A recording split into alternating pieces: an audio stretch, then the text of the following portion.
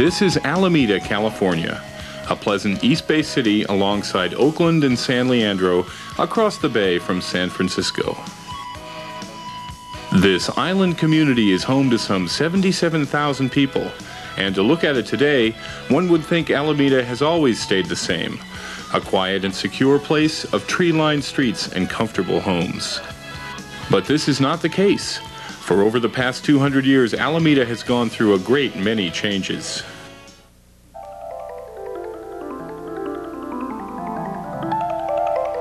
For one thing, Alameda at first wasn't even an island, but a peninsula joined to the mainland at its eastern end by a strip of tidal marsh. For thousands of years, Indians made their homes here. They ate deer and elk and many other animals, caught fish with handmade nets, and gathered the acorns from the vast stands of oak trees which grew everywhere. The Indians also collected shellfish from the shores and tossed the empty clam and oyster shells onto enormous heaps. Over the estimated 3,500 years they lived here, these shell mounds grew quite large, and in modern-day Lincoln Park stands a plaque showing where one of these shell mounds used to be, one that measured 400 feet long by 150 feet wide and stood 14 feet tall.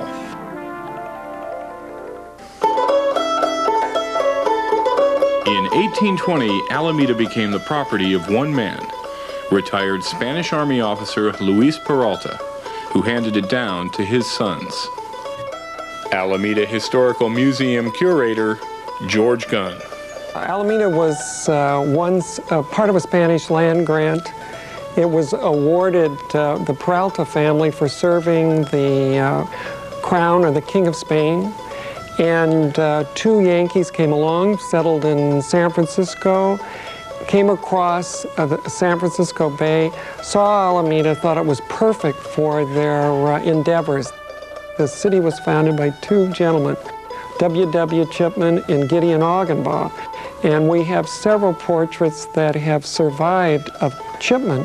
However, there's no surviving portrait or photograph of Gideon Augenbaugh, his co-partner.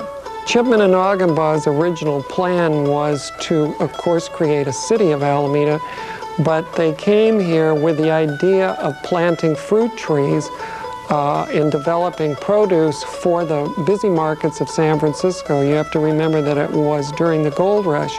The two partners never realized their dream, for their lands were stolen from them by hordes of squatters who poured into California in great numbers during those times.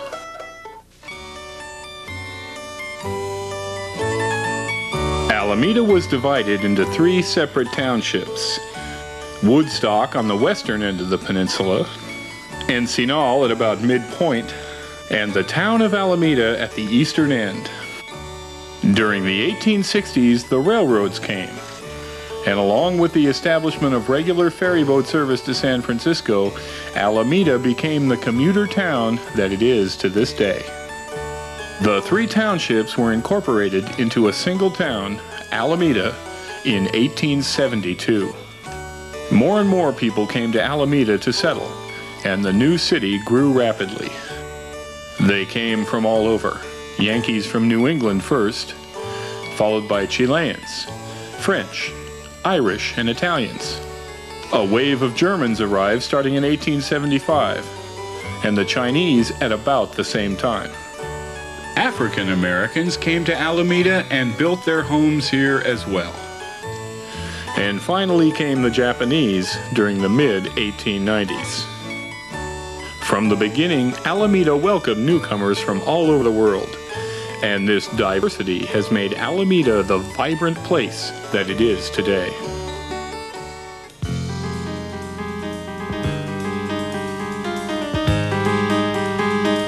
Between 1876 and 1877, the Alameda Fire Department, Police Department, and Board of Education were founded.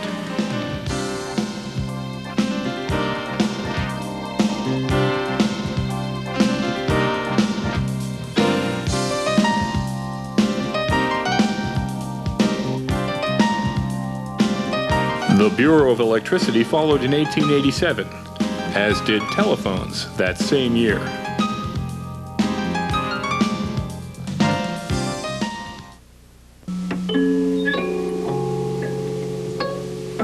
The 1890s were a time of widespread growth and development for Alameda. Some 305 buildings were constructed in the year 1890 alone. Many of these, built in the Victorian style, are still standing today, giving much of Alameda its distinctive 1890s atmosphere. By the turn of the century, many improvements were underway throughout Alameda. The Carnegie Library began construction in 1902 and was completed the following year. This year, 1902, was a special year in Alameda's history, for it was then that Alameda became an island with the opening of the tidal canal separating the town from neighboring Oakland. The canal evolved as a solution to problems with sewage and navigation, and enhanced the already booming shipping industry. The Alaska Packers fleet was a common sight on Alameda's busy waterfront.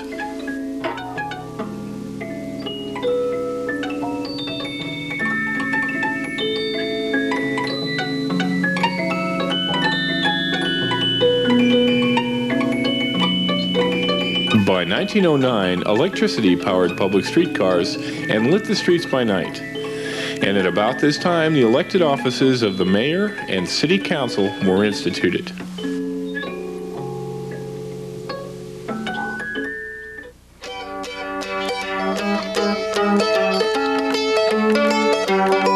The 1920s were boom times for Alameda. This was the era of Alameda as a resort for the well-to-do citizens of the Bay Area, who berthed their yachts along the shoreline and played in the sands beside the San Francisco Bay. Marge Fraley recalls these memorable days. Sunny Cove Beach was called, in the early days, Sunny Cove Baths, because it was more of a bath with hot saltwater baths, as well as the bathing beach and the swimming. Well, the swimming pool wasn't built until 1917. Before that, it was just the surf. Well, we had Jack LaLanne and many muscle men hung out at the beach, and they had bars to do their pull-ups or whatever with, and Ed Yerrick, he was very popular then too. He was a taller fellow than Jack. Jack had a beautiful voice, and he would sing when he was dressing. We could hear him all over the beach. We had stairs that went from the ground level down to the beach level, and he'd walk down on his hands. It was about 15 or 18 stairs, I guess. And that was an interesting crowd always. And there was boys and there were girls, just like there are now.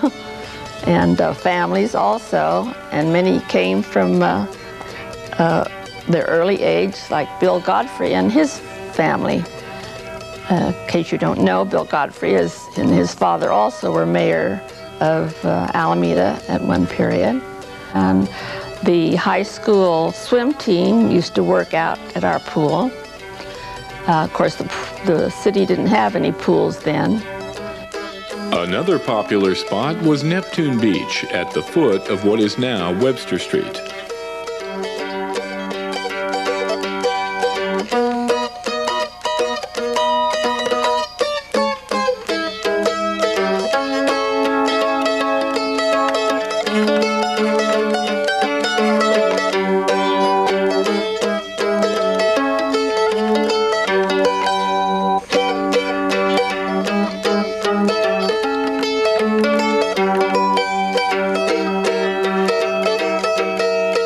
Fashionable night spots and luxury hotels drew visitors from San Francisco and beyond, seeking a relaxing holiday on the sunnier side of the bay.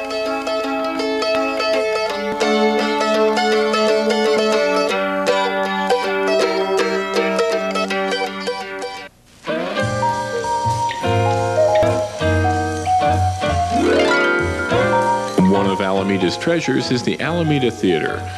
Built in 1931 by the architect who also created Oakland's Paramount Theater, the Alameda Theater today stands as a monument to those exciting times when Hollywood was in full bloom. One famous Alamedan was Robert L. Lippert, an entrepreneur-producer who in his day made a great number of films in Hollywood. His body of work included such successful films as Steel Helmet and The Last Man on Earth, starring Vincent Price. Lippert was recognized and honored by his peers in the movie industry. Andy Pagano worked in the theaters of Alameda as a young man. Our first movie that they showed was Rebecca's Sunnybrook Farm. I still remember that.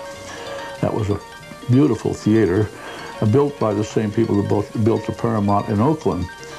And that was a very successful theater for many, many years. The Vogue came a little later on. Before that, there was many other theaters that was a little bit before my time. I was hired by the theater owner of the Lincoln Avenue theater called the Lincoln Theater, right between Bay and Sherman, on 1200 block of Lincoln. I got a job of being doorman, and then the place was sold to Bob Lippert, Robert Lippert, who became a Hollywood legend, made many motion pictures. But before that, he owned Alameda. The Lincoln was his first theater, and I went along with the theater, so I worked for Mr. Lippert for quite a few years. Mr. Lippert at that time was in the show business of road showing movies to faraway places. At that time looked like faraway places like Lake County and Merced and Paso Robles and all the churches and schools. It's not only in Alameda but all over. And I was his right-hand man along with a couple other fellows. And we traveled and set up movie equipment, some of the first sound equipment on discs yet, much earlier than the sound on film. And it was quite a kick showing movies for the first time, sound movies for the first time in some of these schools and churches. The kids would run behind the screen to see who was talking because they had never heard a sound picture before. He made quite a few films for the Fox Company in England. And most of his films were B-films. And he was the first one, by the way, to release films, as far as I know. I can remember when we first had our old black and white set, every other movie, practically every movie that came on was a Robert L. Lippert production. He used to make these B-movies, and he made quite a bit of money.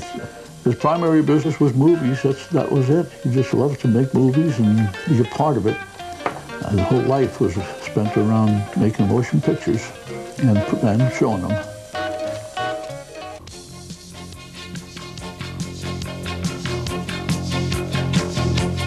The practice of using landfill to reclaim former wetland areas has made the Alameda of today about 2.5 times larger than the Alameda of 1850.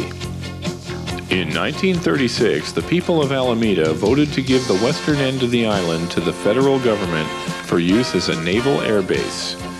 And on November 1st, 1940, the base was commissioned and began operations.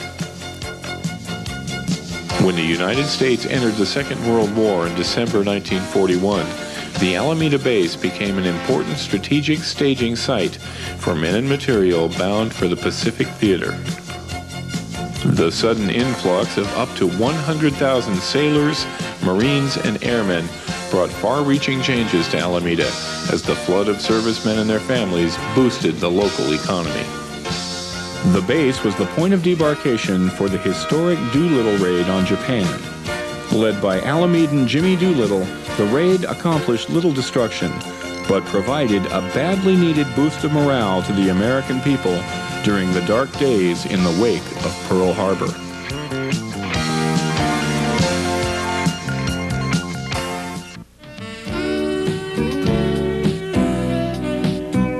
The post-war period of the 1950s and 60s brought much new development to Alameda, just as it did to the rest of the Bay Area.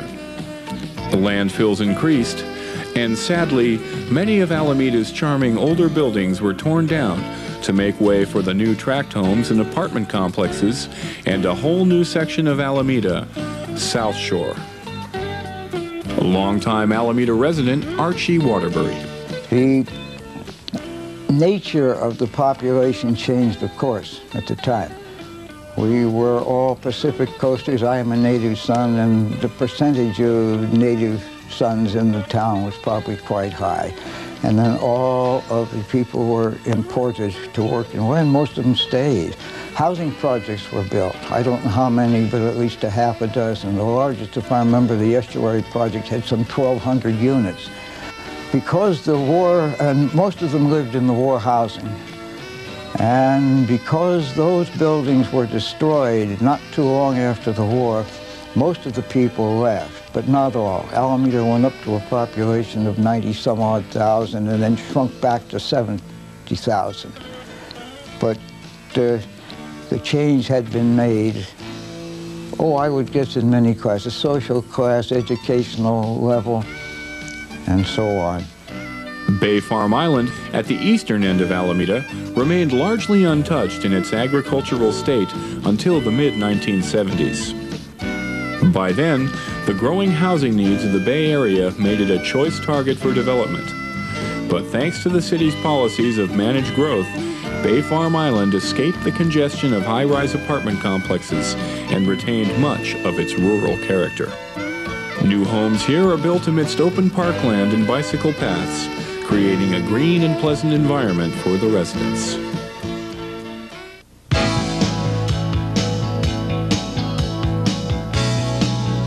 The 1970s saw the birth of the Victorian Society, an organization dedicated to the preservation of Alameda's Victorian heritage. This was the beginning of a sort of minor renaissance in which the beautiful and gracious homes of the past were restored and cherished. Another such organization is the Alameda Historical Museum. The Historical Society was founded by a group of descendants of pioneer families that thought that the history of Alameda and objects pertaining to it should be preserved for the public. This is the only vehicle for showing the history of Alameda through tangible objects. The objects in the museum are a link from the past to the present. It gives one an idea of the stability of the community. When you come in here, look at the collection and see that there was a history before we came here. In this way, a part of Alameda's past has been preserved for the enjoyment of future generations, relics of a gentler and simpler time. While Alameda moves from this century into the next, many more changes will surely take place. But the people of Alameda are committed to keeping their city the safe, pleasant place to live that it is today.